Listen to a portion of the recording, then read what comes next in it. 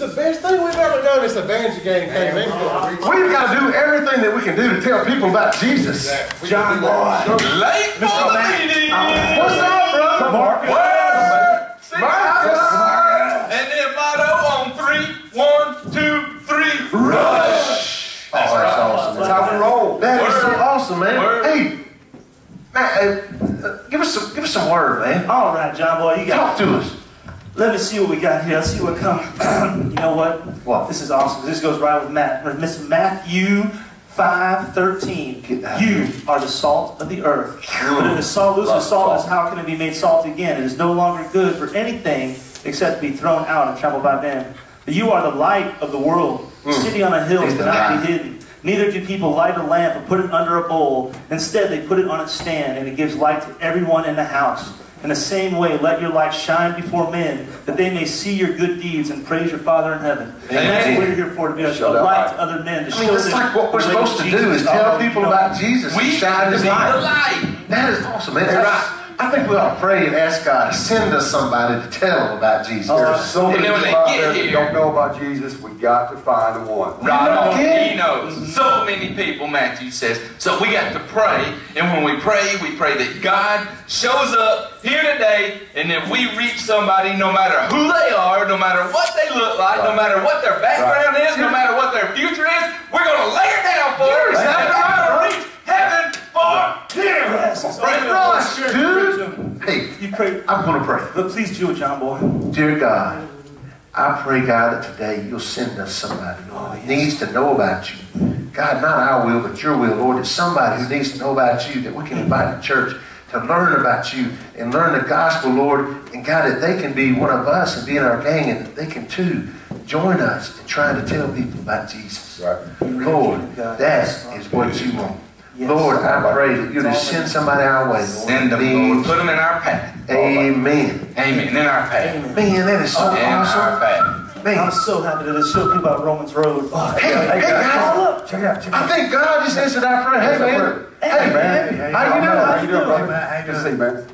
Good to see you. What's your name? James. James. Good to meet you, man. James, how you doing, man? My name is Marcus. It's good to see you. Hey, Marcus. Yo, James, hey, man, I'm John Boy. Good to see you, brother.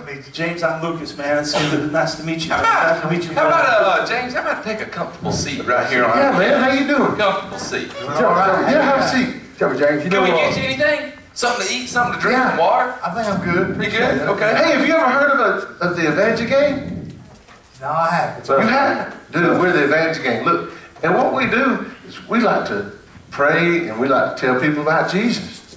Really? Yeah, man. Do you know about Jesus? I've heard of him once or twice. For real? You ever been to church or anything? No, that's kind of where I was thinking about him. Oh, right into our arms.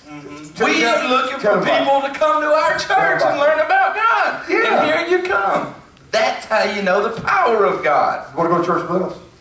We'd love to have you, man. Our church is so... Give me your definition of a hero.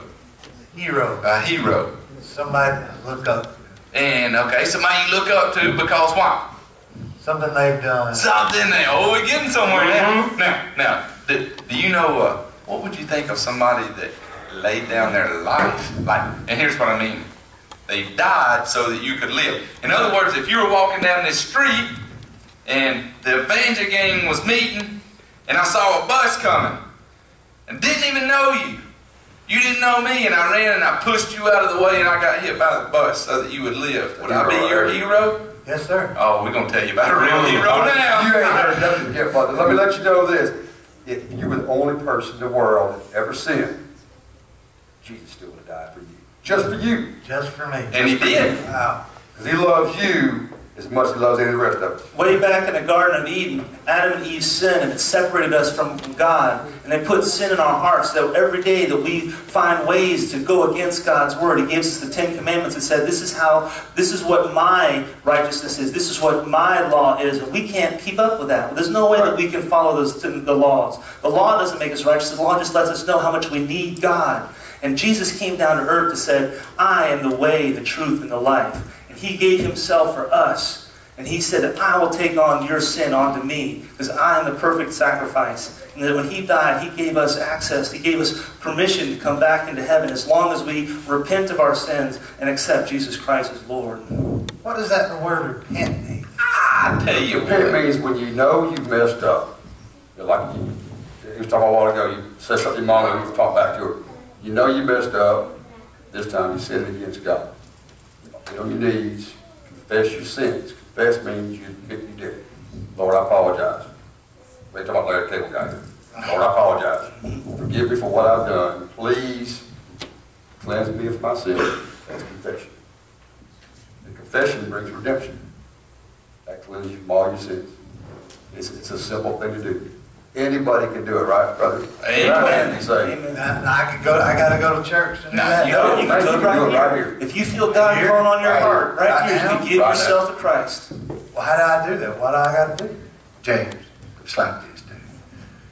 Do you want Jesus to be your hero? Yes, sir. He is your hero. All you got to do is accept the fact that he is. Because right now, if you were to die right now, you know where you go? In the dirt. In the dirt first. Your body, your carcass will go in dirt, but your soul's going to hell. That's what happens right now. And if you choose to pray the prayer we're going to tell you about, once you die, the minute you die, you're in heaven with Jesus. The Bible says you're sitting on his right hand, you're walking the streets of gold. So let me make sure I understand this. All I got to do is say some words, and I'm good. It's not just saying the word, Okay. dude. You got to believe it in your heart. Okay. You know? And I understand if you got some questions, but I tell you what, if you want to make Jesus your hero, Yes, sir. I'll do this.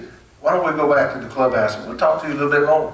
Oh, Okay, yeah, absolutely. yeah, man. Absolutely. And we got those tracks, those little books. Yeah, Make man. it easy, a lot easier than what we're saying. Back to clubhouse, don't you? Yeah, we got a Bible. Yeah, we have, here, actually, I got a Bible right here. So I want you to have this because I know that you need it. And that is God's Word. And that will tell you all that you need to know. And then we can also, like I said, answer any questions. You mind hanging out with us for like a Yeah, man, we love hanging out with us. It's pretty eternity? cool. You can do one of our game, man. Come on, Yeah, you be man. part of our game. Come on, You're man. at the game. We do have to cuss that hair, man. Just bend down. Hey, this is awesome.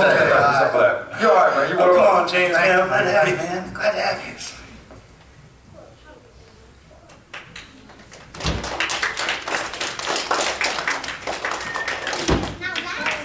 Well, what do you think about that time? Yeah. I think that's the thing that we need to do starting tomorrow. When we go to school, when we go to work, when we go, no school tomorrow? We did. Okay. Yes, we did. Like me, I'm retired, so I don't go to work anymore, but you know what? I see people when I'm at Target, Walmart, Publix, and I come across people that I come in contact with, and they make a judgment about me, one way or the other, by the way that I act. And so I can either be a good influence for Jesus or a bad influence by what I do. And the first couple of times that our friends were trying to evangelize, what kind of personality did they have? How did they? Opposite of what you're supposed to have. And so I think we're all agreed that they finally got it right in this last time, offering to talk with James and help him to understand the fact that God does love you more than anything. Each and every one of us God loves. And the way that they're going to reach James is by doing it in a kind and friendly manner. And so what I want you to do is when you're sharing this coming week, you need to be kind and thoughtful and let people know just how much Jesus loves you and how much he loves them. Okay? I think, Mr. Max, you got anything to say? They're already in the invitation upstairs, so we probably need to get our shoes on. But remember this week, what you need to do is share Jesus with everyone you come in contact with. Because that's what he